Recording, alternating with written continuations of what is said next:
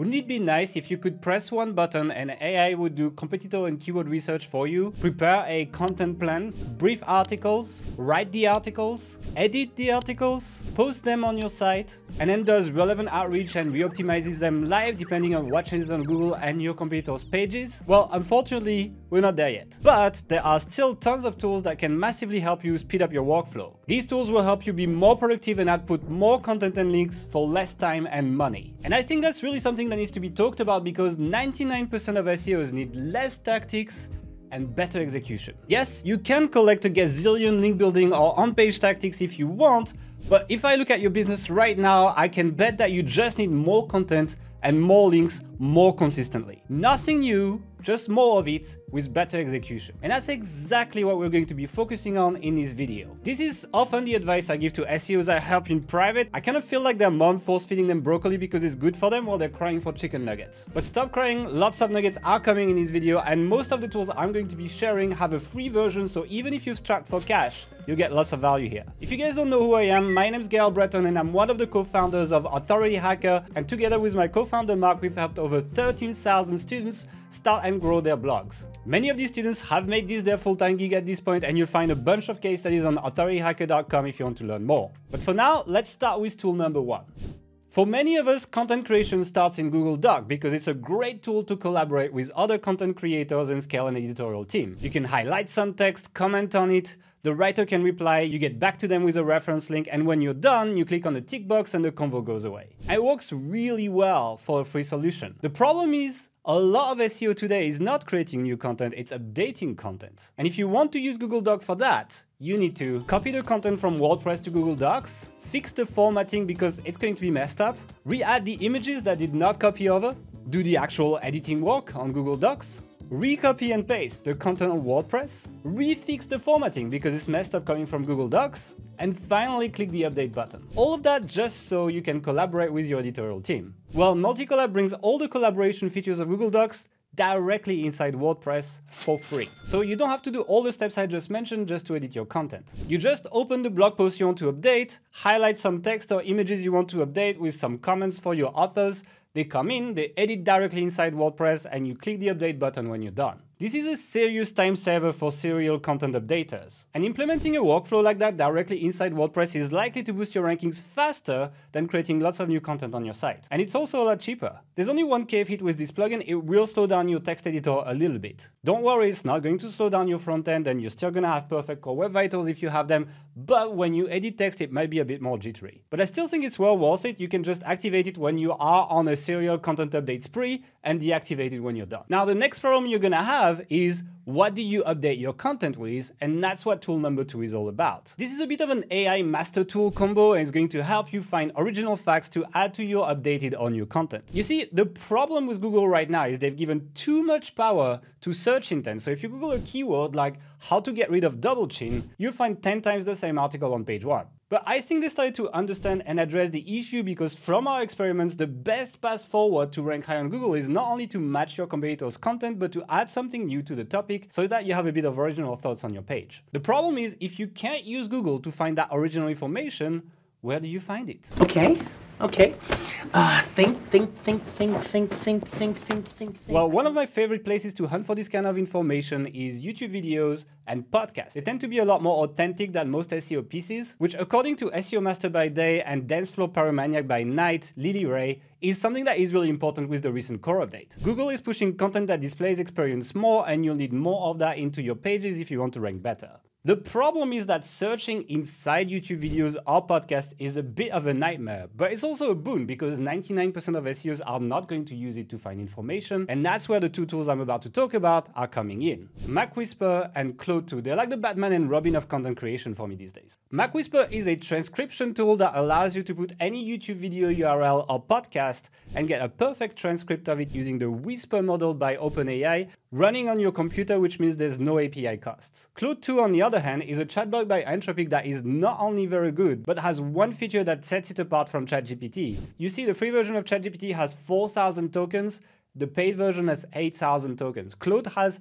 100,000 tokens. And these tokens are basically the memory of the AI, which means that ChatGPT doesn't remember very much before it forgets what you said at the beginning, so it's very hard for it to work on long pieces of content. Claude, on the other hand, with 100,000 tokens, can easily walk through a 1-hour video or podcast transcript and still give you useful information. So once I get a transcript from a video or podcast from MacWhisper, I throw it in Claude and I ask it to extract the info, facts, and strategies to give me a high-level overview, and then I can zoom into the parts that I'm most interested in. For example, let's go back to our double chain article. We can take this YouTube video and put it in MacWhisper, get it transcribed, and upload it to Claude too. I can ask it to extract the tactics to reduce your double chain shared inside the video along with the pros and cons of each, and voila, I have a list of tactics that I can add to my article. Many of them are not found on the subs today. That's a really easy way to make your content stand out and Google to give you a little bit more respect for the content you're putting out. That's also the process I've used recently for the Authority Hacker podcast to analyze large amounts of data from our guests like Brian Dean or Corey and ask them relevant questions that would challenge them. This duo tool is a real killer for serious content creators, don't sleep on it. The next tool I want to share is Spamzilla, a search engine for expired and dropped domains. Think about all the effort you sometimes put into generating a single link back to your website. It's crazy. And comparatively, expired and dropped domains are very cheap. They sometimes have hundreds of relevant great links that can help whether you're starting a new site on them or use them to redirect them to boost your authority. I'm not gonna go over the whole process because we have a full video on that on our YouTube channel. You can check it out here if you want to get more information. But one of the main challenges of this process is to find the right expired domain, and that's where Spamzilla comes in. It scours many dropped and expired domains marketplaces like the GoDaddy auctions or Namejet, and it gathers all the SEO metrics of the domains that are up for grabs, like the niche, the linking root domains, the domain rating, or snapshots from archive.org if you want to check these out. And what's really good is that you can filter against any of these metrics to find the perfect domain in just minutes. For example, when I prepared this video, I found a domain howtotuneaguitar.org. It was an auction on GoDaddy. It's a DR40 domain with links from Wikipedia, WikiHow, thetimes.co.uk, and a bunch of guitar-related sites like guitarworld.com, which is a DR77 site. This domain would be an awesome domain to start a guitar affiliate site that monetize with affiliate offers and ads. And when the auction ended, it sold for just a few $100s, way less than the value of the links that were pointing to it. And that's just one domain. There's hundreds of these to grab every single week. There's a free version of Spamzilla with limited data if you want to try it out. Otherwise, it's only $37 a month, which I think is very affordable given the value of these domains. For the next tool, we're going back to creating content on WordPress with Wordable.io, which is a tool that takes all your Google Docs content and puts it onto WordPress without turning it to shit. Especially if you use lots of images like we do. And many of you will be like shaking their heads thinking it's not that difficult to copy and paste, but for those of you who have tried, you know what happens, right? As you paste your content, a lot of the formatting goes to shit, your images are hot linked back to your Google Doc, which means they often don't work on your front end and are not inside your media library. And overall, it's a huge headache to clean up everything once you've pasted into WordPress. So what Wordable does is you connect it to your Google Drive account and to your WordPress site through their plugin. Then you select a Google Doc and the site you want to push it to, and it's going to cleanly transform the H2s from Google Doc to the H2s from WordPress. It's going to take the images, optimize them, resize them, compress them automatically, then upload them inside your media library in a clean way, put them at the right place inside your article. And you can even use AI to generate file names and alt text that are relevant so your writers don't have to do it, which is really nice. And just like that, in a few minutes, you have a draft on your WordPress site that looks exactly what the Google Doc looked like, and that makes uploading content a breeze. It's a real time saver as the job of uploading content is often neglected. Wordable at least makes sure that your pages are not broken and built properly on your site, but I want to share a quote I often share with the team here at Authority Hacker. And that quote is, "Build web pages, not Google Docs." That means that Wordable will do a good job at getting the first draft up on your page, but if you don't put any kind of effort to spice up your pages with things like pro tick boxes, cool images, custom illustrations, tables, bullets, CTAs, and more, you may rank on Google, but you might not necessarily convert your customers because your pages are very dull. So my advice is to use a tool like Wordable to save a bunch of time on the initial upload, but then use that time to develop your design further and build element templates with free tools like Generate Blocks, for example. You'll do a lot better with your site if you do that. Oh yeah, the first 5 uploads with Wordable are completely free, but if you want things like the AI option, you'll need to take the paid plan that starts at $50 per month, which honestly is probably cheaper than your underpaid VA anyway. If you want to become like one of those snob SEOs that gets to say, "According to my test, blah, blah, blah, blah, blah, blah, blah," well, everyone eats up whatever they say next and pay attention to the next tool. Because short of naming a new SEO tactic, that is your best bet to climb the SEO social ladder. Oh yeah, and you might get to rank some websites as a side benefit. The tool I'm talking about is SEOTesting.com. Do I really need to say what it does? Now, the thing with tools in this category is they tend to be very expensive and enterprise level, which is why small bloggers tend to not look at them. But SEOTesting is fairly affordable at $40 per month. It allows you to run tests on a single page using GSC data. So it runs a test for 2 weeks, then it changes the page for 2 weeks, and then it tells you which one got the most traffic. But more interestingly, it allows you to run tests of cohorts of pages against each other, which is where the money is if you're running SEO using templates like we do. Should you add a key takeaways box on top of the article? Or maybe an FAQ section? Or should you cut the length of your intros in half because nobody's reading them and it gets people to go back to Google, which is a really bad signal? Well, using SEO testing, you can now use science to test these assumptions and test a group of URLs where you change nothing against a group of URLs where you do these changes and see which ones are doing better during the same period of time. Now, SEO testing is far from perfect. That's due to all the stuff that can happen during your testing period, like a surprise core update, link acquisition, or changes on your competitors' pages, which causes them to jump up, which causes you to jump down, but it's not related to your testing. But testing batches of pages for similar changes and finding what consistently moves the needle is not only what will allow you to conquer rankings, it will allow you to keep your rankings. And that's because you'll constantly be refreshing your pages as you figure out what works using these tests. I think using this tool, anyone organized and perseverant enough can take many established sites with enough perseverance. Now, wouldn't it be nice if on top of getting more traffic from your SEO testing, you also got more conversions? Talk about rhetorical questions. Do I really have to ask these questions to keep people watching? Well, anyway, that's what Lasso is offering with a suite of cool tools for affiliate marketers that allow you to make more money with your existing traffic. On top of offering cool looking affiliate widgets like comparison tables, product features that look good and are pretty well optimized on all devices, they also offer to track your affiliate links and revenue, which is really nice because for most affiliate marketers,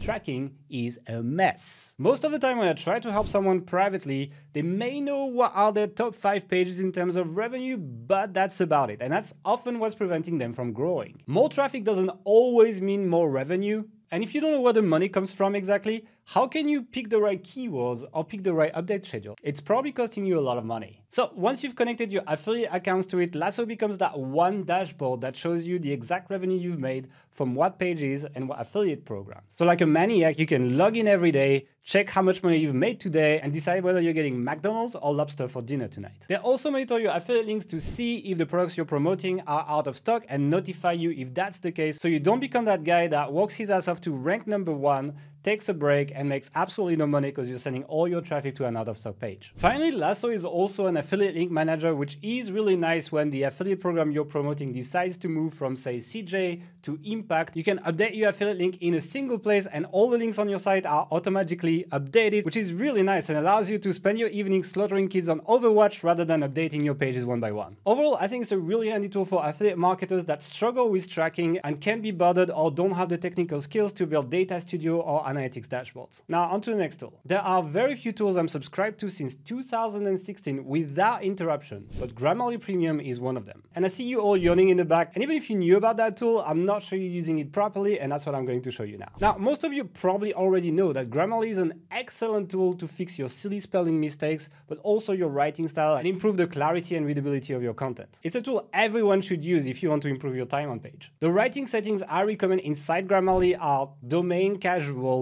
intent inform and convince, audience general, and formality informal. It sets the tool to the easiest level to read, which tends to perform better on Google. Now, like every single tool on the market, Grammarly just added AI, but at least theirs is a little bit useful. If you select any bit of text in any text editor using Grammarly Desktop, you can ask AI to, for example, make it more concise or make it easier to understand. Then AI will just do it and you can replace the selected text in just one click. It's pretty much ChatGPT, but inside any text editor, including Google Docs. And once you get the groove of it, editing a piece from a writer using it becomes significantly more efficient. You can fix the style with the recommendations in the sidebar. If you want more research, you can drop a comment on the Google Doc asking the human writer to do the research. And if you want the section to be rewritten, just select it and ask Grammarly to rewrite it on the spot. These are the kind of small efficiencies that AI is really helpful for these days. Plus, the premium version of Grammarly has a function that very few people know about, and that's the plagiarism checker. You find it at the bottom right of the web app of Grammarly,